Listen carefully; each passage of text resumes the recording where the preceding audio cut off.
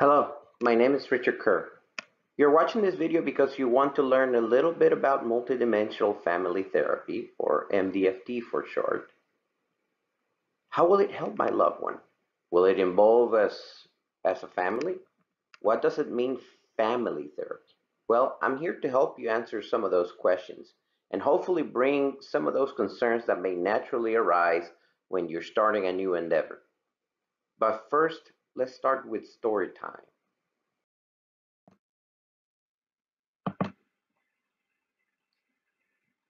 Well, let's start. Aesop was an ancient Greek fabulist and storyteller. He lived in Delphi, Greece at around 564 BC. I think the story can help us get in the right frame of mind.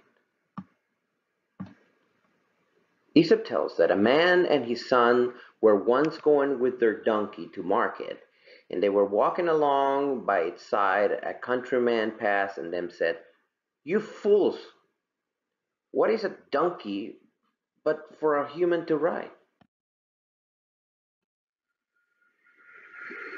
So the man put the boy on the donkey, and they went on their way. But soon they passed a group of men, one of whom said, "See that lazy youngster? He lets his father walk while he rides."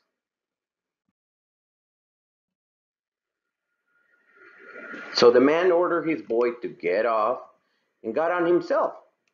But they hadn't gone far when they passed two women, one of whom said to the other, "Shame on you, lazy lout, to let his poor little son trudge along."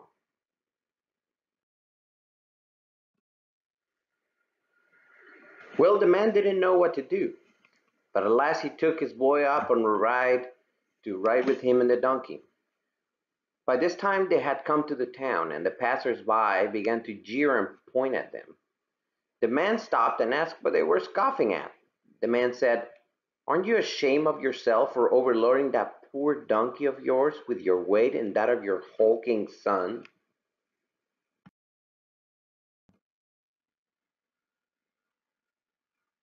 The man and boy got off and tried to think what to do. They thought, until at last they cut down a pole, tied the donkey's feet to it, and raised the pole on the donkey on their shoulders.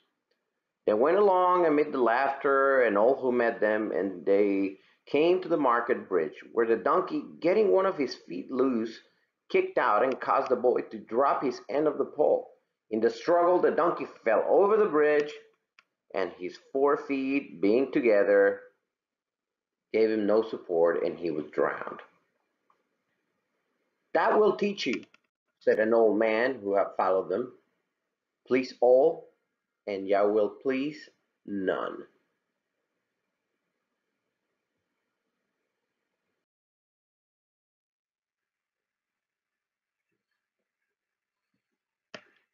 Okay, so let's think a little bit about the story.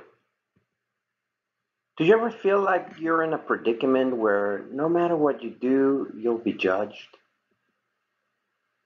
Ever tried to solve a problem where multiple people with multiple opinions cannot agree on how to proceed?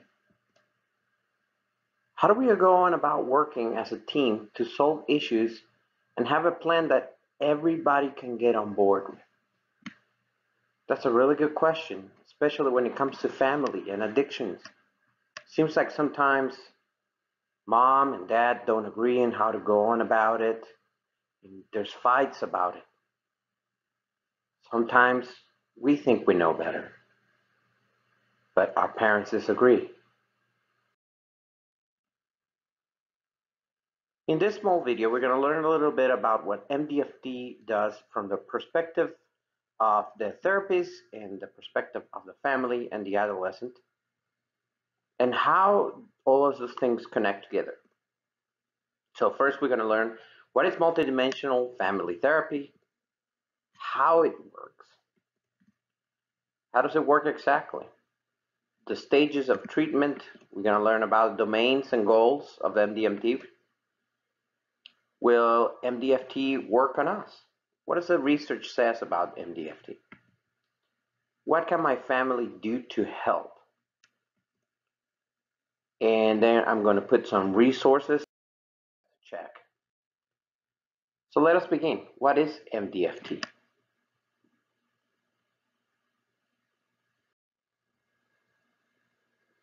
MDFT is an evidence-based approach. What does that mean? Well, it has a volume of research that spans almost 30 years and is widely accepted and recognized as an effective approach to treat addiction, a social behavior, and family issues as a whole.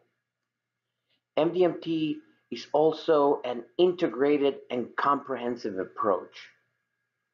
Addiction does not happen in a bubble. So this therapy looks at multiple aspects or dimensions of the client's life and addresses all of them while targeting specific interventions which are aimed at empowering them to stop the use of substances and getting life in order. MDFT reduces depression and anxiety by teaching adolescents new skills and helping them see life in a new perspective with a fresh set of eyes. As its name suggested, it is overall family centered. Like in the story earlier, many families have different perspective and idea on how to to help their loved ones, dealing with addiction and other problems related to use.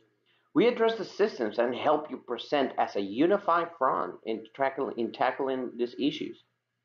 MDFT helps with young problems and disorders, such as the system being involved, potential criminal problems, coexisting conditions, and in general resettlement.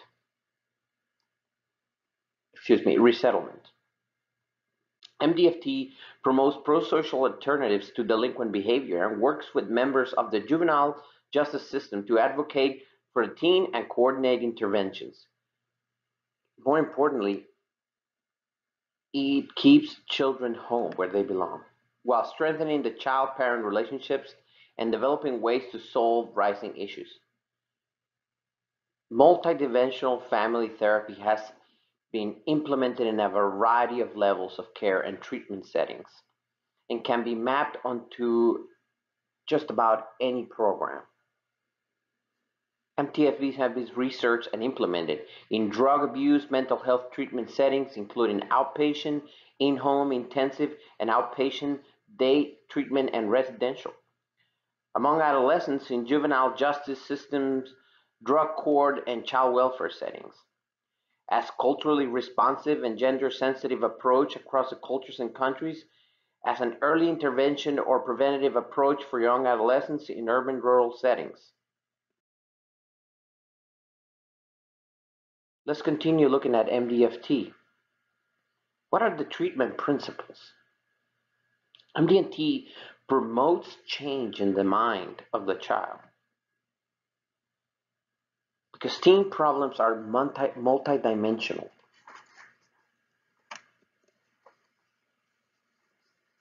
It helps parents relate and influence their children in a positive way.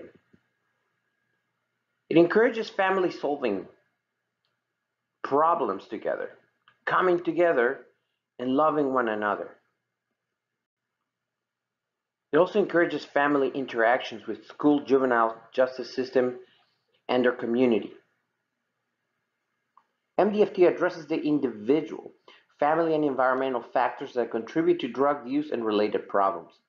Family function is instrumental in creating lasting change for adolescents. Motivation to change is alterable, and it is therapist's responsibility to create the conditions that motivate youth and parents. Therapists create individual working relationships with the adolescents, individual parents or caregivers, and collaborating professionals, and bring it all together. Individualized interventions harness family members' strengths to foster developmental competencies. Therapists' attitude and skills are fundamental to success. So let's talk a little bit about how MDFT goes from beginning to end. The first stage of MDFT is build a foundation for change. Essentially, therapists create an environment in which the youth and parents feel respected and understood. Therapists meet alone with the adolescent, along with the parents, and with the family, depending on the sessions and goals. During stage one, goals are to develop strong therapeutic relationships, achieve the shared developmental contextual perspective on problems, enhance motivation for individual reflection and self-examination, and begin the changing process. During stage 2, we facilitate individual and family change. So at this point in time, we're kind of in the action phase where goals for youth, parent, and family functioning are established, evaluated, and revisited through this phase. Accomplishments in each individual domain activate and support change in others. And on the third, we sustain, we solidify those changes.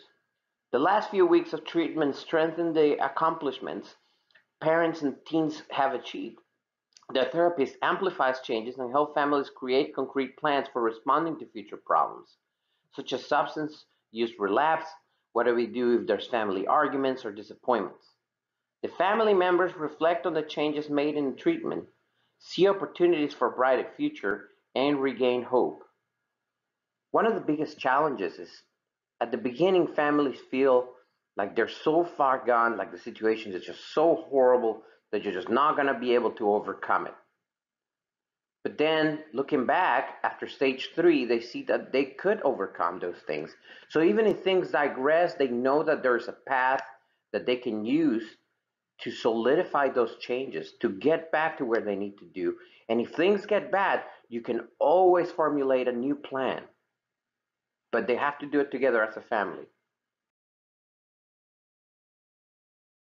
So the goals within the MDFT domains are as follows. The adolescent domain, improve self-awareness and enhance self-worth and confidence. Develop meaningful short-term and long-term life goals. Improve emotional regulation, coping and problem-solving skills. Improve communication skills. Promote success in schoolwork. Promote pro-social peer relations.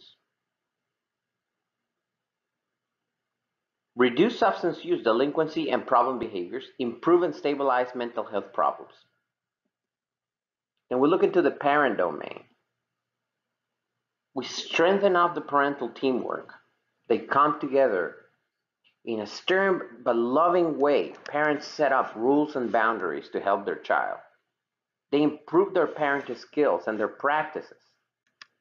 They rebuild parenting emotional bonds that sometimes are so damaged because of all the things that have been going on. But like I said earlier, there is a way to get back to that. And they enhance parents' individual functioning. So now mom and dad, instead of arguing with each other over how to help their child, their loved one, they're coming together as a team because they empathize with each other's approaches. They understand what each other are going through, and they're ready to stand together as a unified front to help their child. Then is the family domain. Improve family communication and problem solving skills. Strengthen emotional attachments and feelings of love and connection among family members. Improve everyday functioning of the family unit. And again, like with the parents, now it's the whole family as a team coming together to achieve the goals, to support their loved one, to address their individual issues, and then support each other as a whole. Then there's the community domain. Improve family member relationship with social systems, such as the school, court, legal system, workplace, and the neighborhood. Build family member capacity to access and actualize needed resources. And that one's really important because there's a lot of resources out there, but a lot of the times we don't even know where to begin looking for them and whether we qualify or not for some of those resources. And how do we deal with it? Where do we start? That's very important. What does research say about MDFT? This is really interesting research that was done over the past 20 years on MDFT. Paul et al. Tells us that a study conducted in the Netherlands with students that had drug and criminality backgrounds were submitted to a comparison treatment of multidimensional family therapy compared to CBT, which has shown incredible progress for just about every condition, age, and setting. And it showed, interestingly enough, that as the relationships involved improved from the perspective of multidimensional family therapy, that even though in the immediate short term the benefits were hardly seen, it still shows significant improvements in all of those areas, not just the drug cessation, but the actual improvement of behavior societally and within the family. And that's really important because what we're talking about is how the family is actually coming together to tackle the problems. And I know I've said this a few times, but this is like I think is the operating component, the active component of MDFT. Larger studies, also known as metadata analysis. For example, this one summarized about 61 effect sizes from about 19 studies, 19 manuscripts, for a total of 1,488 total participants. Of all that data, when compared with other therapies that were already established, such as cognitive behavioral therapy, the overall effect size of MDFT was significant. That is to say that even compared to the most effective, MDFT has proven to be, again and again, one of the most effective methods, as far as the science can tell us, of approaching not just the substance abuse for a teen, but also improving the relationships with the family and decreasing some of the behaviors that come uh, with the drug use, such as criminality, being put into the system, being removed from the household, etc., etc. Moderator analysis revealed that adolescents with high severity problems, including severe substance abuse and disruptive behavior disorder, benefited more from MDMT than adolescents with severe conditions. This is really important because what it's talking about really is that the worst cases were actually the ones that benefited the most, the ones that saw the most radical changes as to compare with those that had the milder symptomatology. This is important because a lot of parents feel like, well, the therapy that you're going into may be useful for kids that are not too bad, but like my kid's really bad and he's got a criminal history and they've been in the system and they're really at their last legs. Will this work? It's like, it's in fact MDFT saying, yes, not only will it work, it works better in your case. What can my family do to help? Well, as we talked about earlier, the counselor is working in those domains, the parents as individuals, then they meet with the children, then they talk about developing skills for parenting and co-parenting, then develop parental intimate relationships, family relationships, and then they help you work around in the community and just in general put you together into a cohesive team. These are some of the things from the DACOF 2019 article that I really think you should know as a parent. And one of them is, don't blame yourself. It's not your fault. But you are a critical key in your child's recovery. So maybe let's stop the blame game. Let me stop feeling like we done the damage. Maybe stop listening to the people that tells you that it's bad parenting that led to this whole situation. There's too many variables for us to consider in what deals with this. And so instead of blaming ourselves, let's switch our mindset into a growth mindset that allows us to kind of stand in there and say, you know what, I'm going to learn from this mistakes that we have made over the years. Let's come back together. We can come back together from this. Parents are the medicine. Parents, as I said, are a critical operating component. I want to help my child, and I just simply don't know how. If I get past the mindset that I know I'm just enabling my child and I'm not going to do it anymore, or the whole, my child is vulnerable, I cannot let them go, I cannot let them fall on their own and make mistakes, I can't do this because it could mean their life. Somewhere in between, somewhere in the middle is the solution, where you set in the boundaries, but you send them with love. You letting them know that you love them, that you support them. And in the therapy, you're going to develop parenting and co-parenting skills that you perhaps didn't have before. So you're actually developing skills that are going to let you deal with the problems that you've been dealing with, but in a different way. And this is the part that I've mentioned a number of times, and it's in this article again. Parents must parent as a united team. If mom and dad or parent versus co-parent become an antagonistic relationship, the child will not be able to respect them or listen to them because they feel like they're in the middle of the conflict and they don't want to be there. Resolve your differences away from the children.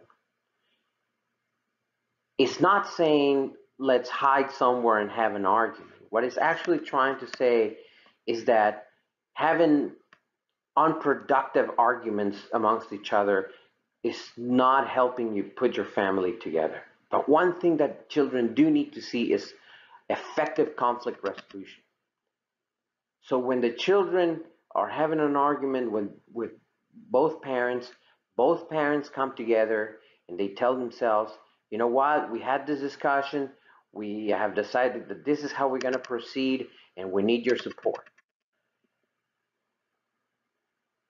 And once we decided that we're going to come up with that plan, then we implement it together. There was common agreement amongst all the members of the family that this is how we were going to go on about it, and we're going to stick with the plan. And if things are not working out, we're all going to redress what the plan is, how we're approaching it, and then we're going to reformulate the plan together, and then we're all going to go back to implementing the plan as a team. Here's some further resources that you can start, and I put it as a bit of a checklist for you.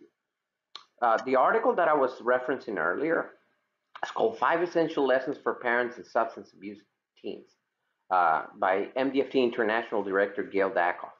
A great article, and it gives you a really good insight into how to begin addressing those issues and how MDMT can help. Visit rethinkrecovery.org. It talks about different parents that have put their success stories, and it addresses some of the questions that may come even after watching this very comprehensive video. Contact an MDFT program in your area and find out if it's available, whether they're covered by your insurance, whether they're working with the legal system. How can you start taking that first step in the long journey to recovery?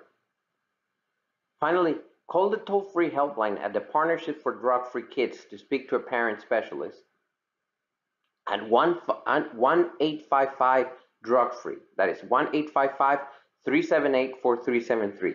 They are licensed mental health professionals with years and years of experience helping individuals and their families prevent and overcome substance abuse problems. They are there to help you out. It's not a charge, they're just a referral unit. Feel free to give them a call. That, I think, was going to give you a solid first step in addressing the problems. Finally, I just wanted to kind of give you guys an insight into like the reference that I used for this particular presentation. I am always available for questions should you